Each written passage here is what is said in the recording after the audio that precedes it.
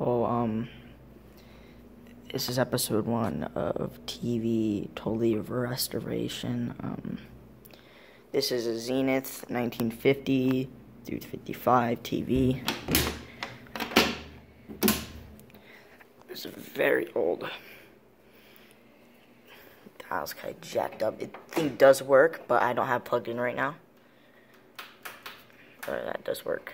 So these are the controls. Two of them are missing, 3, 4. I'm not going to be ever using that again after I'm done with this TV. So what I'm thinking I'm doing is taking out the actual fat TV in the back, leaving the glass and the portrait frame around it.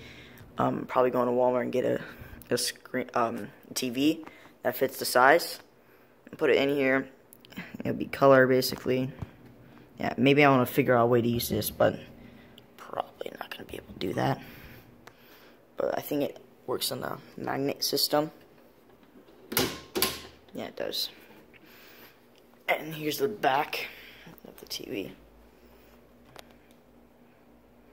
I'm not sure what this is. I think this is the pops. Like, TV goes out a bit more from here. That's the power cable. Have plugged in. And then that's the old instructions. That's the sound. Then we got the cords. And this would be a antenna would be going, but the wire's not there anymore because it's old, of course. I'm pretty sure that's the serial number. Okay. Well, that's episode 1. It's at the TV.